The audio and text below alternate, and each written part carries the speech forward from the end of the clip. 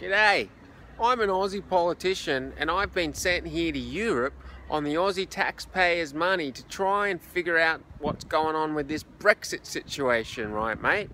And I'll tell you, I know the solution. We had a similar situation with me mate one time down at the pub, right? He's like, mate, I reckon it's time to go home. And I was like, mate, let's just have one more beer, mate. And he was like, mate, I reckon it's time to go home. And I was like, mate, just stay. And he's like, mate, I think I'm gonna go.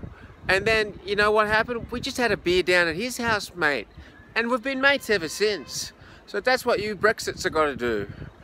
Anyway, this has been Harry Duncan, Aussie politician. Bye.